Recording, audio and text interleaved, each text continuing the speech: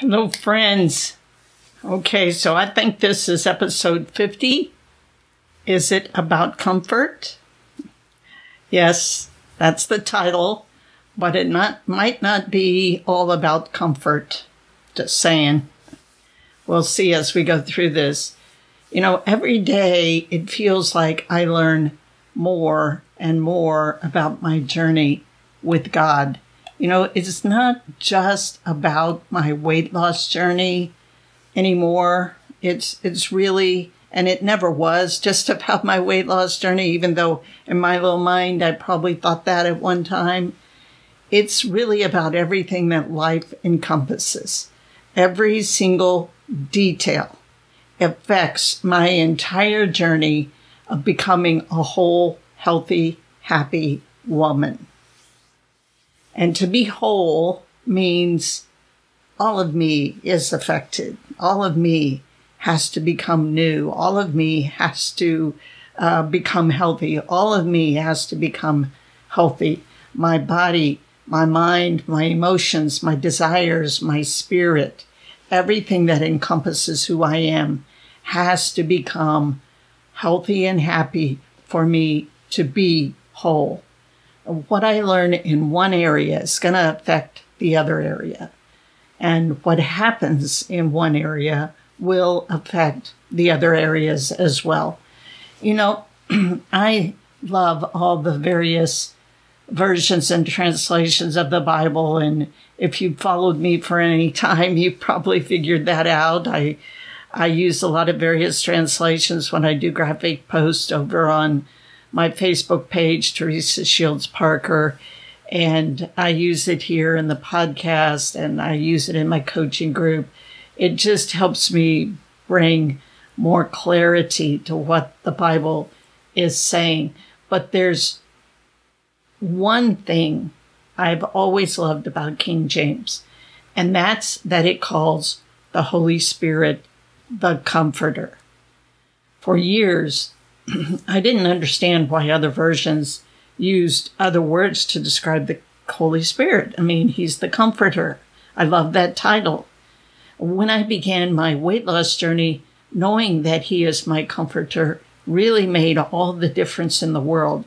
It was like the one thread that I clung to, because for me, my journey was all about comfort. Without comfort, I didn't feel I could go forward, because I knew I was using food to comfort me and to anesthetize all of my negative emotions, trauma, or pain from the past, or anything that bugged me. So understanding that he is my comforter helped me immensely. Recently, though, I have come to understand and realize a profound truth. Comfort,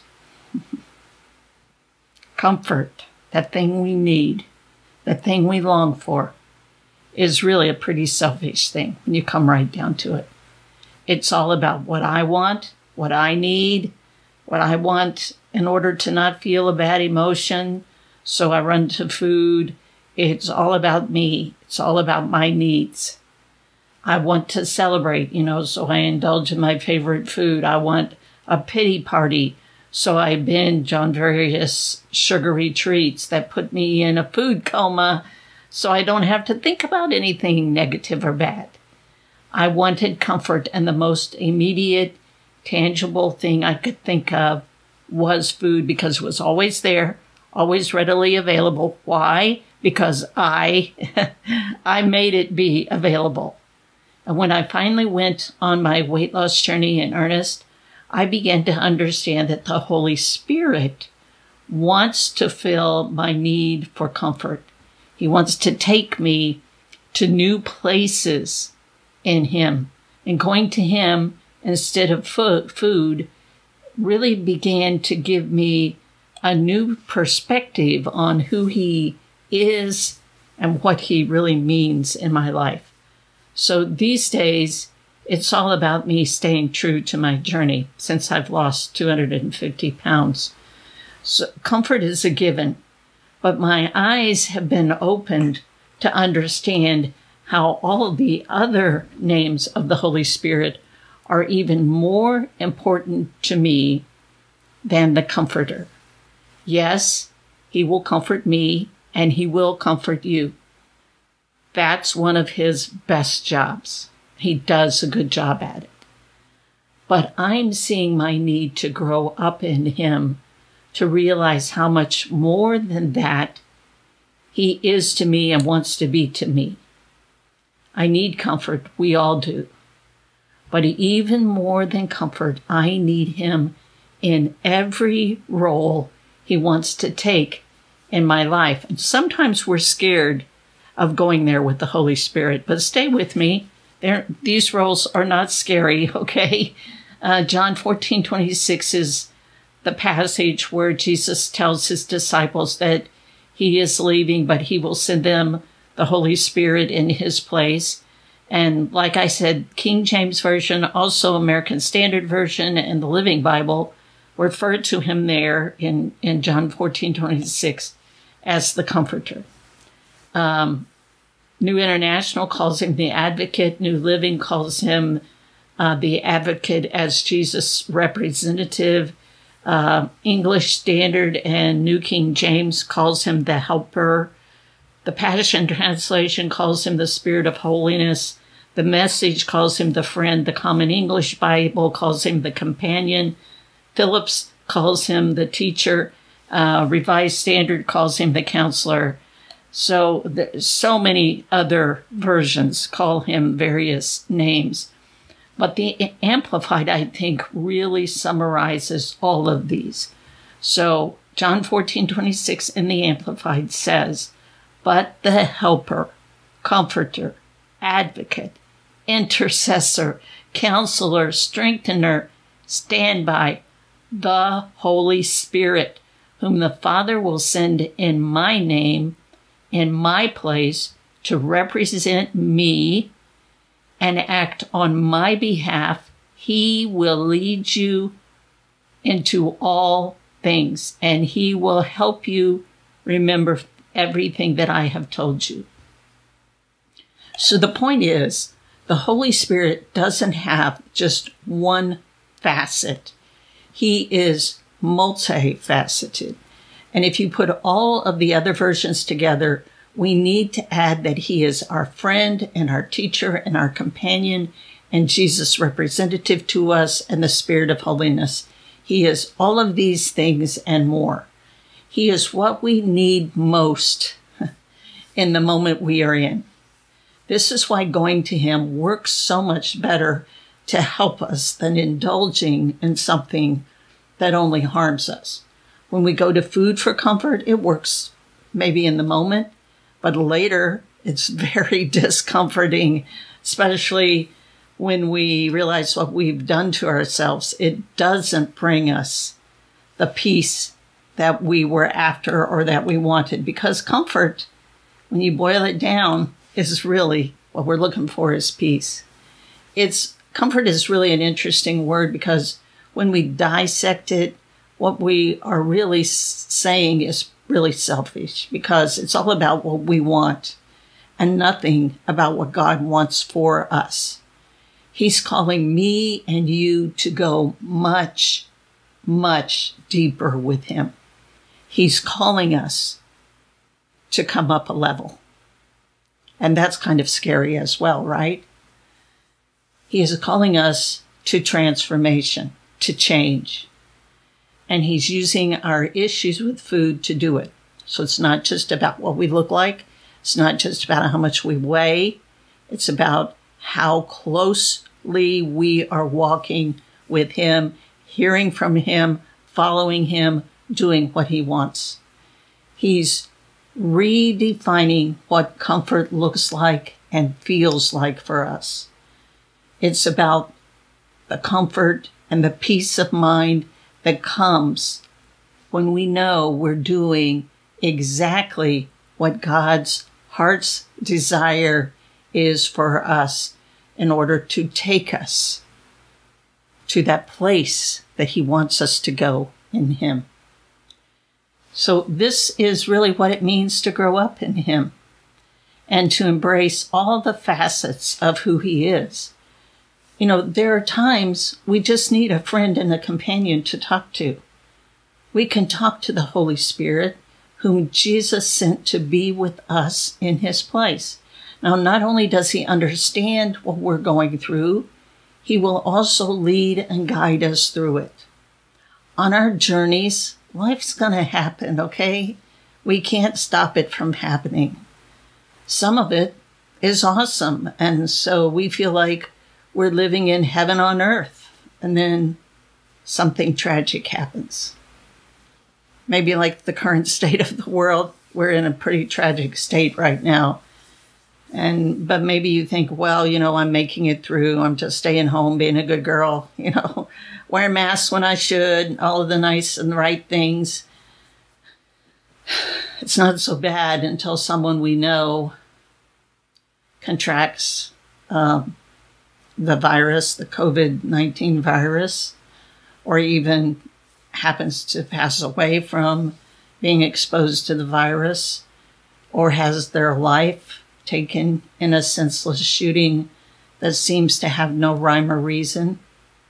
Or worse yet, a child takes their life and our world seems to crash and burn.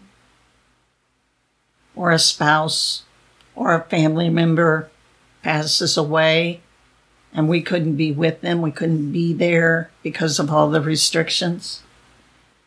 And we wonder, where are you, God? Where's the Holy Spirit now that I need him? No matter what happens, though, even if it's something like the loss of a job, difficulty in a marriage or relationship, or just a really, really no good, very bad, horrible day, we need to go to the Holy Spirit.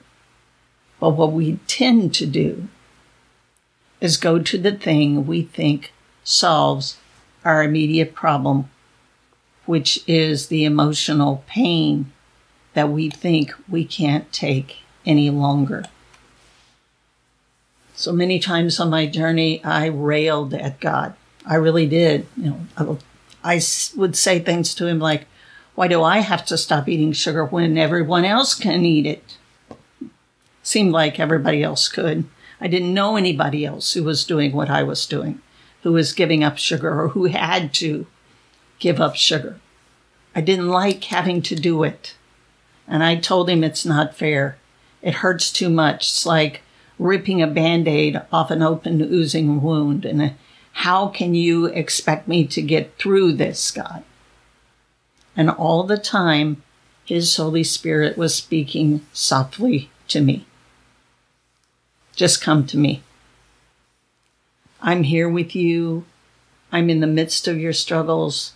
I'm here to guide you, to advocate for you. I will show you the way. I'm here to help you learn how to cope with yourself. We all need that, my friends. I have the power to strength and the strength you need to go forward. Everything you need, I have.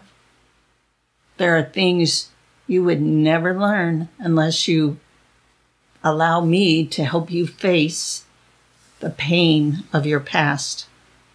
And that's where most of our issues lie, my friends.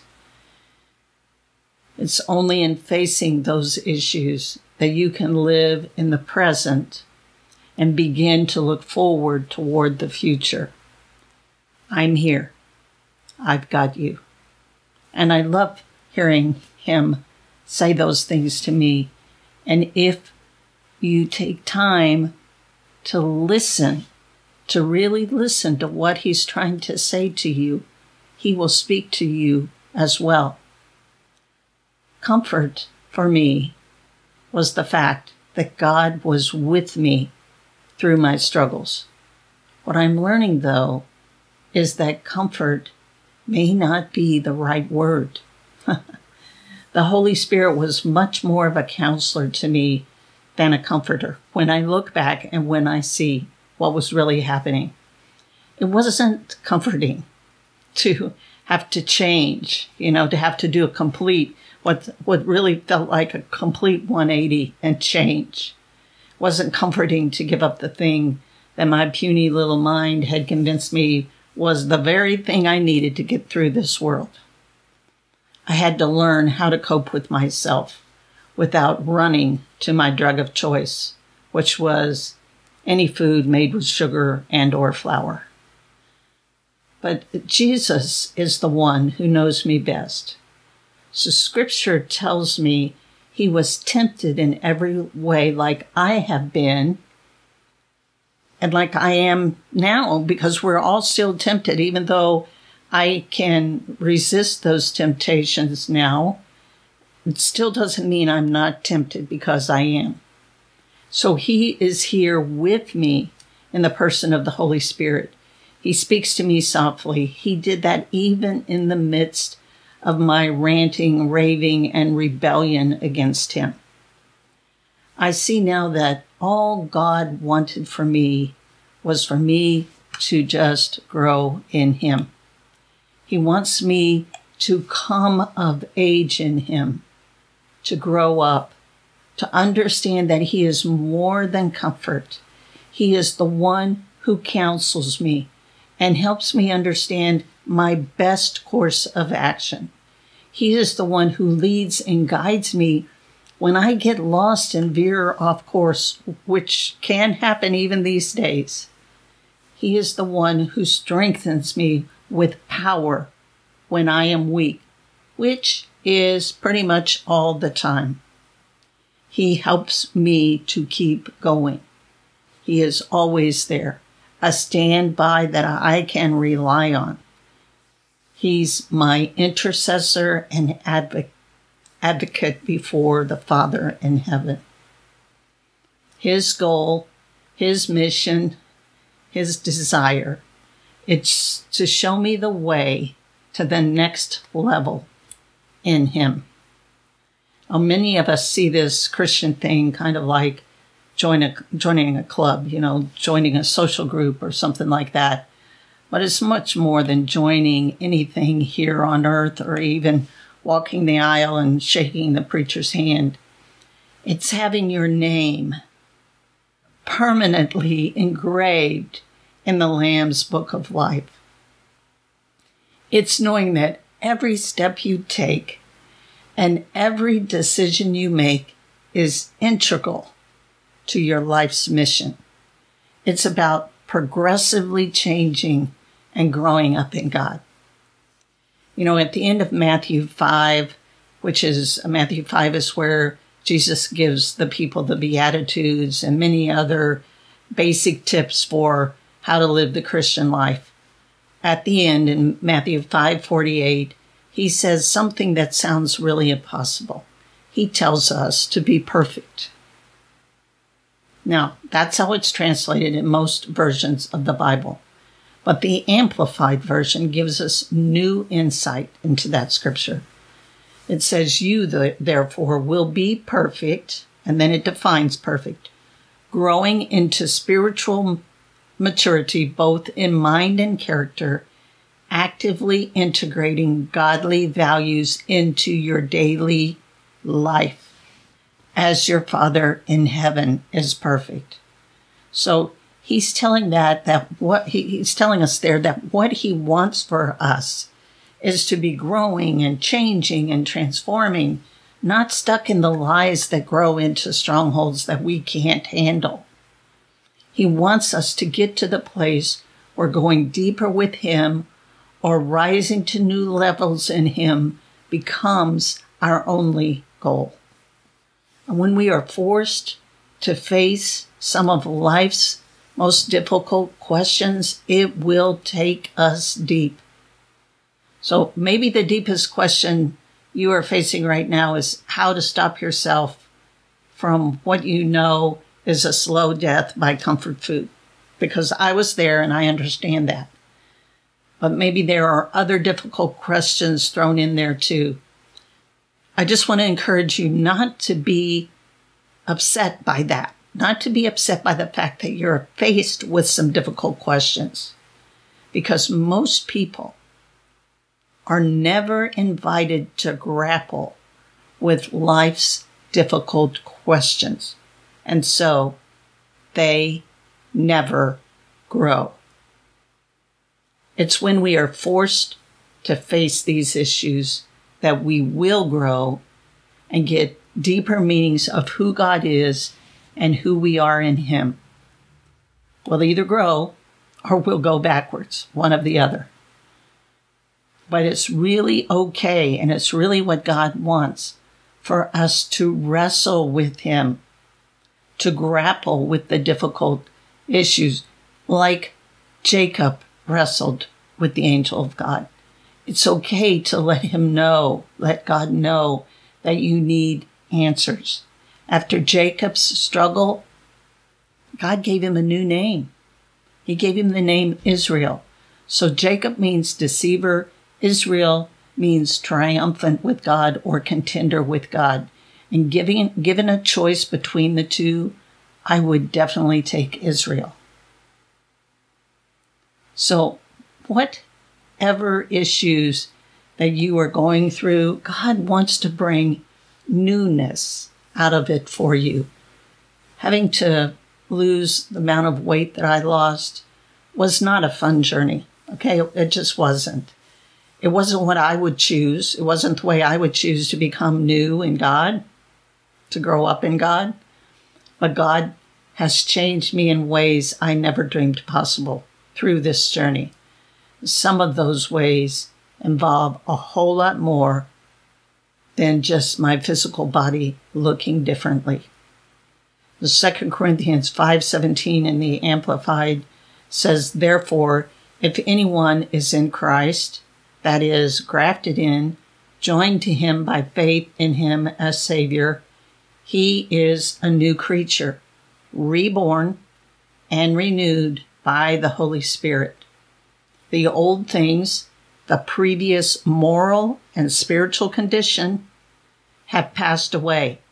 Behold, new things have come, because spiritual awakening brings a new life." So I've had this conversation with my husband many times about when I really became a Christian.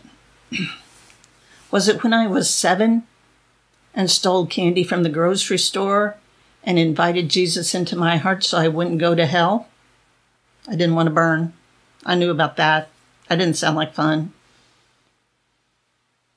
But and it was real. I accepted Jesus. It was a turnaround time of sorts, but there wasn't much difference between me at age 7 and age 8.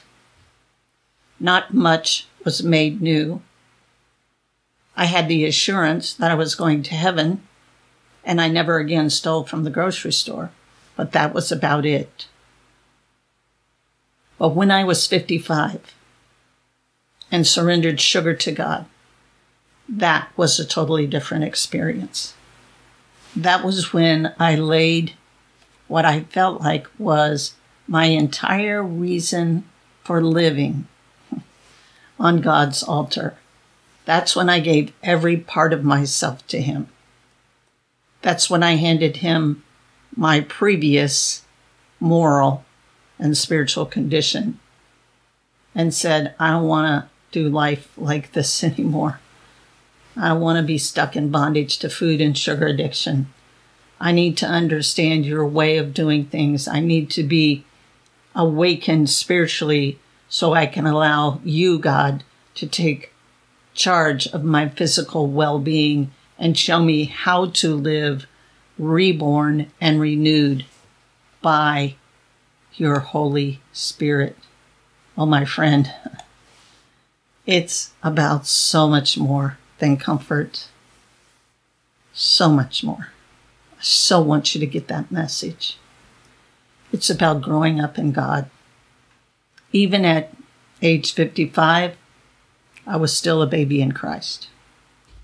Even after leading many different Christian organizations and serving on boards of directors and being a regional newspaper publisher, I was still a baby in Christ.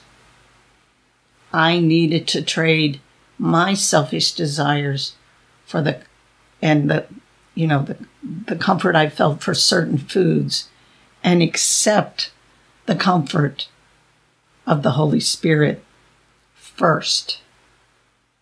And then I had to learn to crawl, to stand, to walk, and to run with Him towards the destiny He had planned for me from the beginning of time. I also often wish, that I could have followed Him completely back in 1977 when He told me exactly what to do in order to prevent what eventually happened to me, and that was gaining up to 430 pounds. He knew my stubbornness. Even then, He had planned a way to help me lose the weight and bring me back to Him, all the way back to Him, when I was ready. But I had to be ready. He could not force that on me, and He won't force it on you either.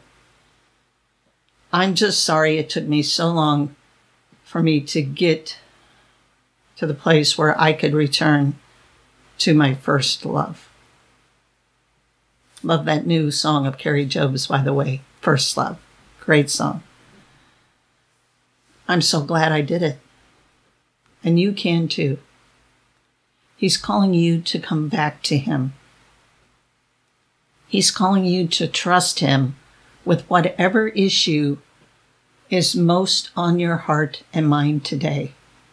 And I feel there are many issues out there that I'm speaking to.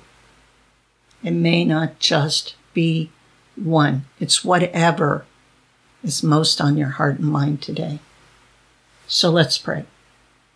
Holy Spirit, we lay all our heartaches and pains at your feet. We don't ask for you to change our circumstances. We just ask for you to be a companion and guide to get us through to the next level that you have for us. We ask you to counsel us and show us what to do next. We ask you to guide us and lead us in the way you want us to go. We want to grow up in you, God. We want to serve you. Show us how to follow you completely. And we surrender anew to you today. In Jesus' name. I so love you, my friend. Please let me know if you need my help. Overcomers Academy is the best place to find me. Doors are still open. Breaking Strongholds is still available for you to join in. And the link for Overcomers will be down in the show notes. But remember this, whatever happens, I'm praying for you, and I'm in the stands rooting for you. Sweet grace for your journey.